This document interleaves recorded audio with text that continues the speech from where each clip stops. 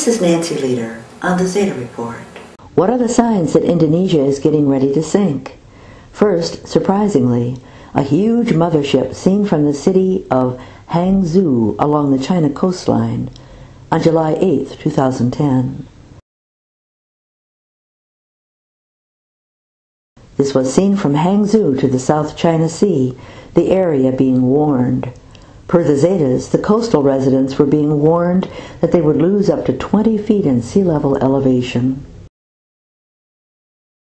When the plate tongue holding Indonesia sinks, per the Zeta 7 of 10 prediction, the bending point will be a line drawn across China, right where all those sinkholes have been opening up.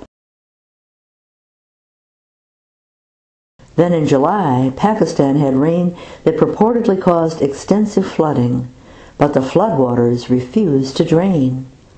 The Zetas had stated that the plate holding India would tilt its western side down so that the tongue holding Indonesia could sink, and this had started.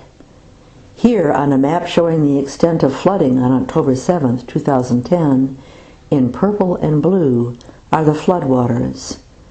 Pakistan is sinking.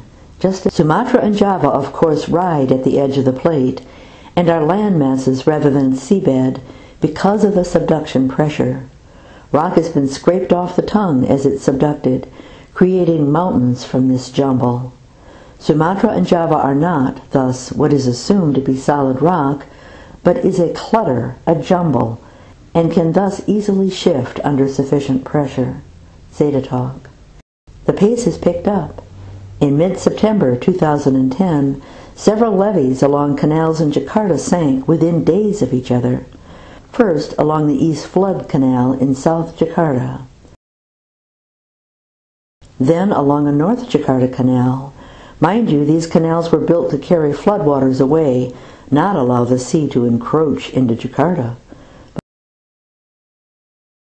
Jakarta is sinking.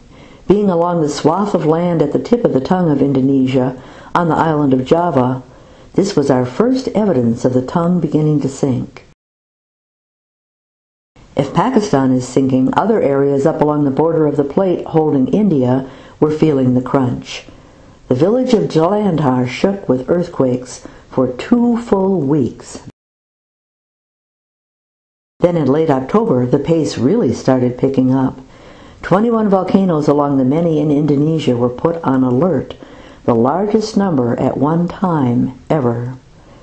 Indonesia volcanologists began muttering about plate realignment. Perhaps they've been reading Zeta talk.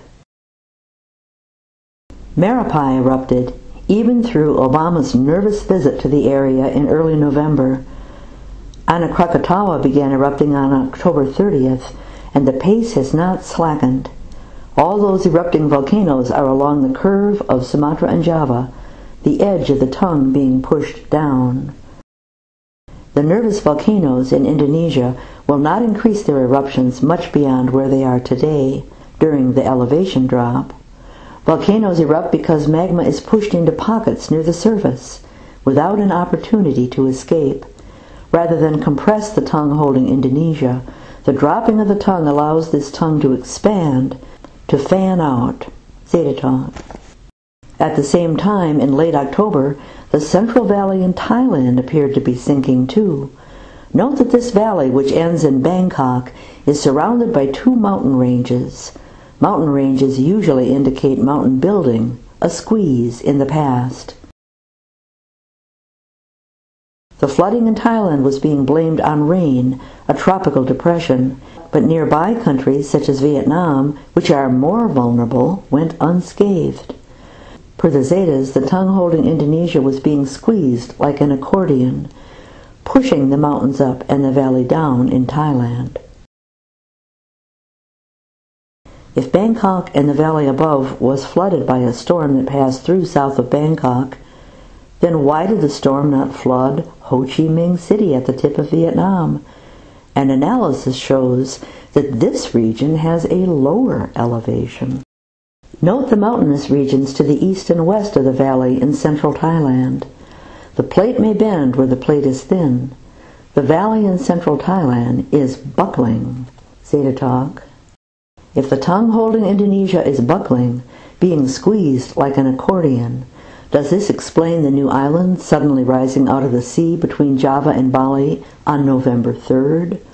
It does indeed for the Zetas, as plates are not of an even thickness, and just as bending and buckling can force a portion down, as in Pakistan and Thailand, it can force a portion up.